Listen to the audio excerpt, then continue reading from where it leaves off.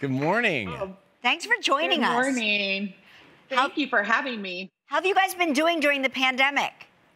Oh, good. Now I can see you. I don't want to watch myself. Okay, there I am again.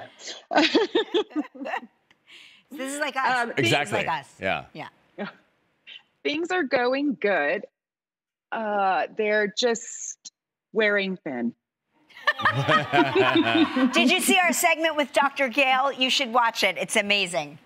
Yes, that was very helpful. I'm very grateful for that. How old are your kids now, Katherine? My oldest, Nayli, is 12, and then I have Adelaide, who is 8, and then Joshua, who is 4. Oh, my gosh. Oh. Little dolls. I like that hairstyle. So funny. Every picture of you, you look completely different. I know. So are they going to school at home? Are they doing hybrid learning? How are they doing it?